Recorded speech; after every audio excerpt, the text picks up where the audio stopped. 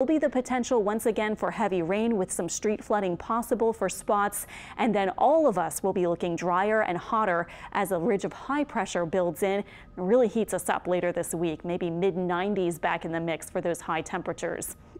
On satellite and radar imagery, again, there has been just a little bit of spin here, and that does have a low chance of development in 2 days, and then it will already be inland. So then there might be a little bit of a break when it's moving over parts of the Gulf Coast toward the southeast coast of the U.S., and that's where it will have the higher chance. Right now, it looks like maybe 40% or so chance. That's from the National Hurricane Center for development. So let me show you that, again, this is moving away from us.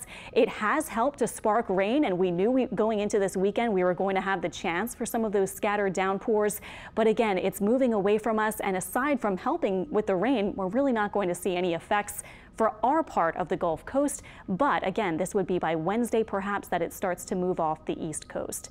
Also, while we're talking about the tropics, there's also Tropical Depression 5.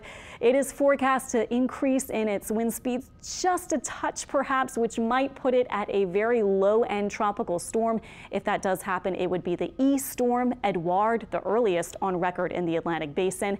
But it's not much of anything. It's over open water and not really going to affect anyone after it